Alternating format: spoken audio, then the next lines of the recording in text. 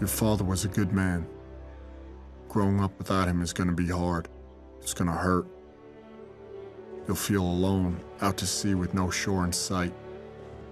You'll wonder, why me? Why him?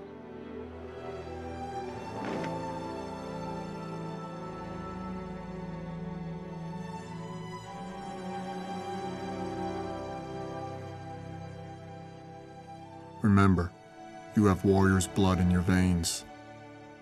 The code that made your father who he was is the same code that'll make you a man he would admire, respect. Put your pain in a box.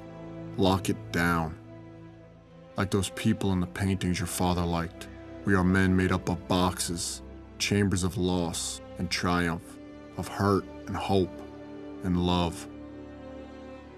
No one is stronger or more dangerous than a man who can harness his emotions, his past.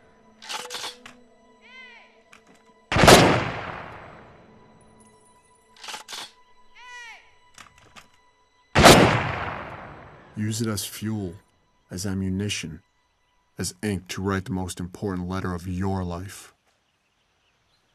On behalf of the President of the United States and a grateful nation, I present you this flag in recognition of your husband's heroic achievements.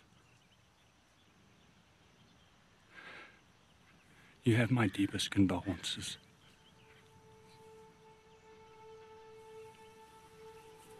One more flag to present. This one I think you know. On every deployment, Rorke carried this with him. Again, my deepest condolences.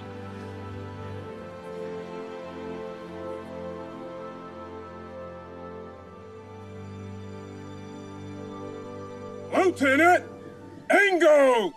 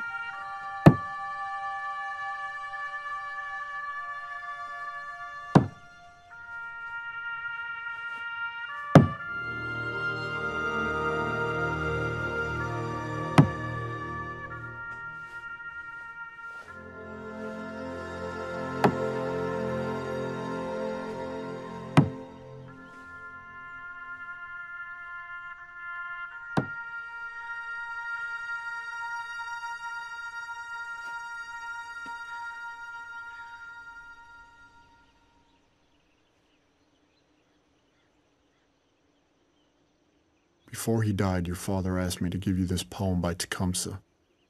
I told him I'd fold it into a paper airplane. And in a way, I guess that's what I'm doing. Selling it from him to you. Live your life that the fear of death can never enter your heart. Trouble no one about his religion. Respect others and their views, and demand that they respect yours. Love your life. Perfect your life. Beautify all things in your life. Seek to make your life long and of service to your people.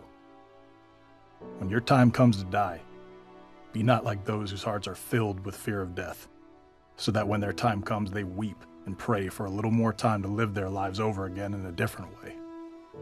Sing your death song and die like a hero, going home.